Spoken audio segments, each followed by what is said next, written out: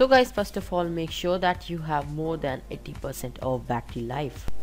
Now we have to put our phone into Odin mode. So first of all, turn off the phone quickly, and here we go. Now we have to hold the power key, home key and the down volume rocker key to quickly go into Odin mode. So let's quickly hold them together. Here's the power key and here is the volume down key, and below is the home key. Now quickly hold it together, and here we go. Now you have to click on volume up, that is on the left side. Now let's quickly click on volume up,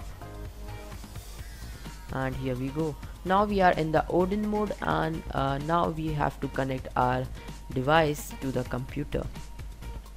So guys, first let me remind you that I don't take any responsibility if anything happens to your device, vice versa. So first quickly download the 2 files given in the description below, and after downloading them you have to extract them. So extracting is very easy. Just just download any extractor and just extract the file, and after that both the files have been extracted, open Odin, and after opening Odin you will find PDA. Just click on tick mark and then search for the PDA file. Now where we have just kept the file, that is the GH30 file, and then open it. Now this is going to take some time. After that it is done, click on the start button present below and make sure that the phone is also connected properly with the computer.